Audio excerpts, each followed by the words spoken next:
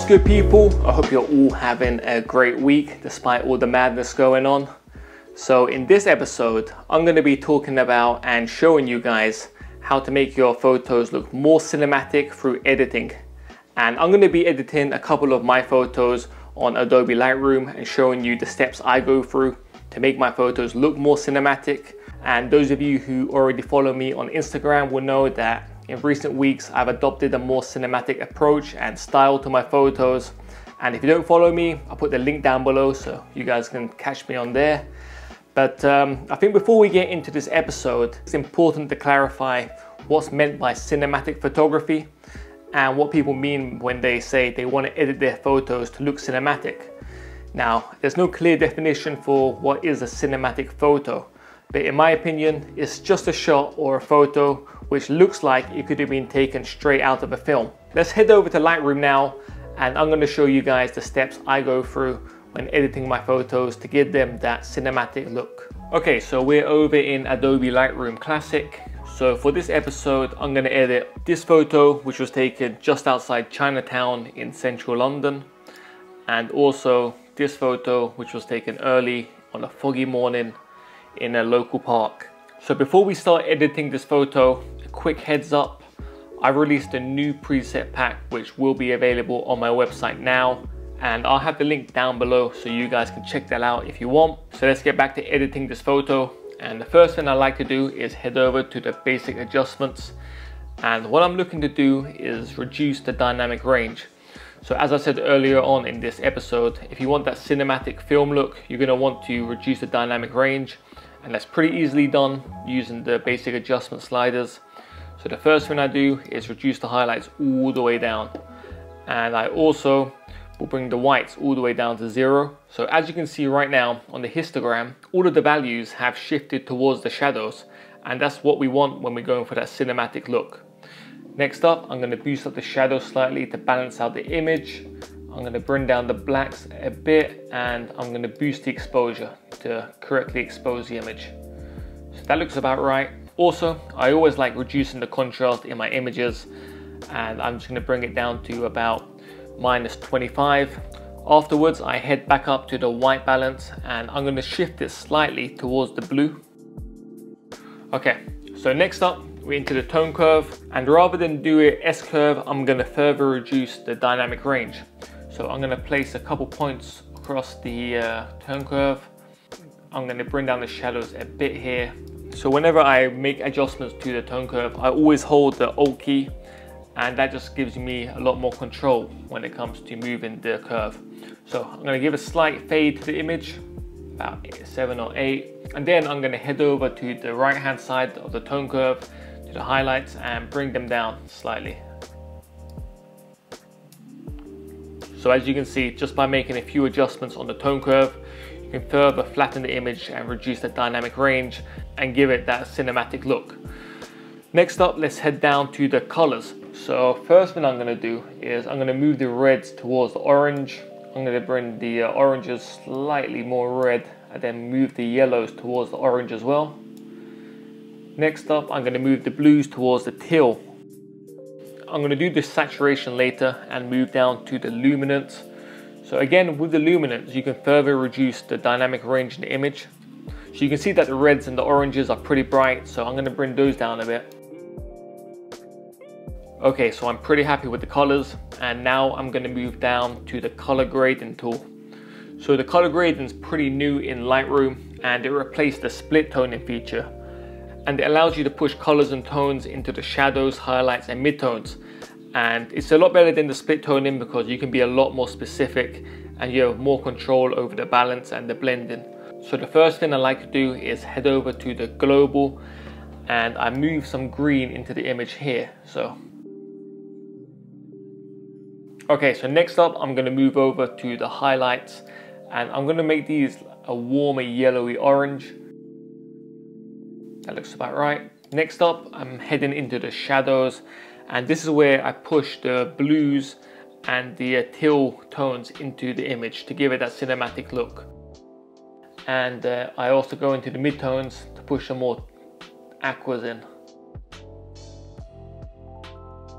So this part of editing can honestly just take me hours. I just scan through the different hues of blues and teals until I find the exact look I'm going for, and then I'm adjusting the saturation, the luminance until I find the right balance. So I'm just going to go through right now and just play around with the colors until I find the correct mix.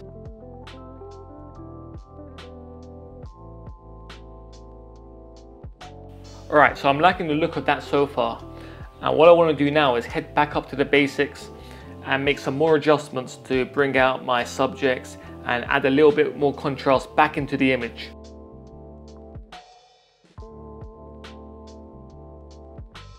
Okay, so I'm liking the look of the grade so far, and next up I'm going to reduce the clarity just a bit. That's just because digital images can often appear too sharp, and if the image is too sharp, it takes away from that cinematic look. Also, I like to go a bit more into the minus when it comes to dehaze, and again, that just reduces the sharpness and takes away a bit of the contrast from the image. For this image, I'm just going to add a bit more vibrancy and saturation in, just because I like how that looks. I'm going to come back down to the saturation for the HSL sliders, and I'm going to reduce the blues a bit and the aquas. And just play around with these colors a bit until I find the right balance. Okay, I'm also going to head back up to the tone curve and make a few more adjustments here. So as you can see, as you're editing these photos, you got to constantly readjust your sliders, readjust your tone curve, because when you change one part of the image, it requires you to change other parts as well. Something I found when I've been doing these cinematic edits and moving the highlights and whites all the way down to 0, it means I have to boost the exposure more than I do normally. So just keep that in mind when you're doing these edits as well. Okay, so finally, to balance out the image just a bit, I'm going to head back up to the white balance and add some warmth back into this image. See how that looks. Alright, so I'm liking the look of this edit so far. The next thing to do is to head down to the effects. I'm going to add a bit of a vignette on this. And also, I like adding some grain into these cinematic edits as well. And yeah, I'm just going to make a few final touches to this image and then it's going to be done. Okay, so that's the first image edited. This was the original, and here is the cinematic edit for this photo. So as you can see, we've added a bit of teal and blue into the shadows and midtones. The highlights and the blacks aren't that far away. So that one I'm happy with. Let's go over to the second image I want to edit today. And it's this photo I took in a local park. It was a foggy morning. And for those of you following me on Instagram, you guys know that I put up this photo on my account a couple of weeks ago. This is actually one of my favorite photos I took in 2020. And the first thing I'm gonna do is, again, move the highlights down to 0, move the whites down to 0. Alright, so back up to white balance. I'm going to move the temperature to be a bit cooler into the blues. And I'm going to move the tint down into the greens. I'm going to just boost the vibrance and the saturation up a bit. Let's get down to the tone curve. And again, we're reducing the dynamic range. So I'm adding my points into this one. I'm going to give it a slight fade. And then I'm going to move down the highlights down to the midtones as well.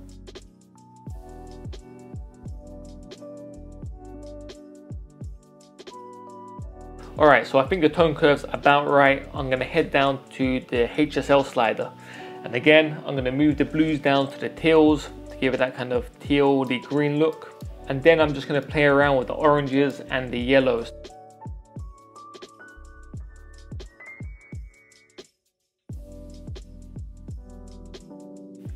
So I'm just going to head back up to the basic adjustments to make a few more adjustments to the image.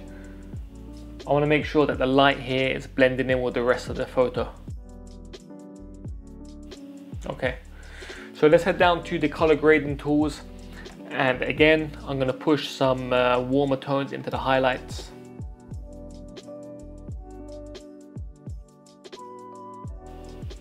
Next up, I'm going to head into the midtones and bring some blues and some teals into the midtones. That looks about right. And then into the shadows and bring some deeper blues in.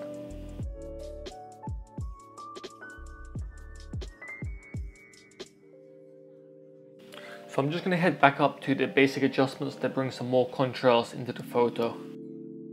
Okay, and then down to the tone curve to add a bit more fade in. Next up, going straight back into color gradient again, and then add some green into the photo. So not that much, but that's the right color. I'm also going to change the color of those lamps because it's a bit too yellow. So I'm going to make them a bit more orange. So I'm liking the look of that so far. I'm going to head down to the effects and bring a vignette into the photo as well. I'm also going to bring some grain in here.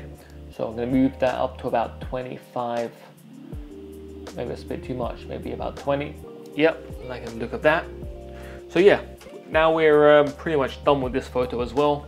I'm just going to make a few minor alterations to it. And for this photo, I'm going to use the adjustment brush, and I'm going to use the brush to go over the main subject in this photo. So what I like to do is I press the show selected mask overlay button, and then I will just trace over the main subjects in my photo. So for this photo here, we've got the person walking into the distance, and we also have the dog as well. So I'm going to go over both of these using the brush right now.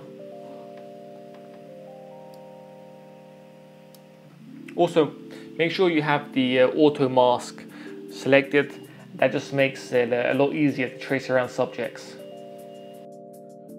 Okay, so I've used the adjustment brush to highlight my two subjects. And then what I'm going to do is I'm going to add some texture. I'm going to add a tiny bit of clarity. Reduce the black slightly so it creates some contrast and makes the subject stand out a bit more. Add some more contrast in. Slightly reduce the contrast on them, and also I'm going to add some sharpening. Okay, so normally before I export an image, I come down to the sharpening tab and I add a bit of sharpening in, usually about 40. I don't like to go over the top when it comes to sharpening images, and that's just because if you're going for that cinematic film type look, you don't want your images to be too sharp and too precise. Okay, so another quick tip, before I ever export a photo and upload it to Instagram, I edit the photo, I leave it for an hour or two, and then I come back to the screen and look at it with fresh eyes. Because normally there's lots of things you miss, and because you've been looking at the photo for too long, your eyes have kind of become too familiar with the image and you're missing all the smaller details which you'd normally see. So just give a break from the image, then come back to it, and then you'll be able to see some elements of the image you want to change, or some parts of the photo you want to remove, and so on. So for this photo, I'm just going to make a few last adjustments before I'm completely finished.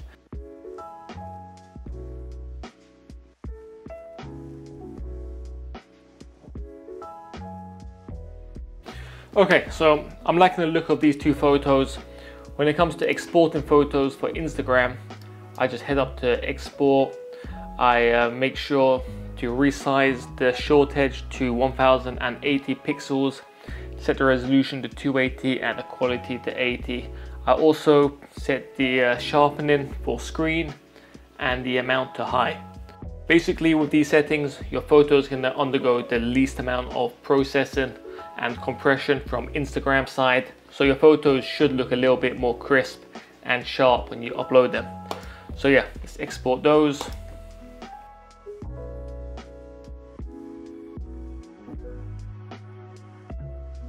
So that's the steps I go through to make my photos look more cinematic. As I said earlier, I have some presets on sale now. The main reason I use presets is it just speeds up my editing process. So it just gives a good starting point to begin my edits, and that way the photos I upload to Instagram have more of a consistent look to them, which comes in handy when you want to achieve that consistent look and that good looking feed. But if you guys have any questions regarding cinematic edits, or you have any tips of your own, just drop them down below. I'll make sure to get back to you. If you enjoyed this episode, just hit that thumbs up button. And if you haven't already, hit that subscribe button too. And massive thanks for watching this episode. I'll catch you in the next one.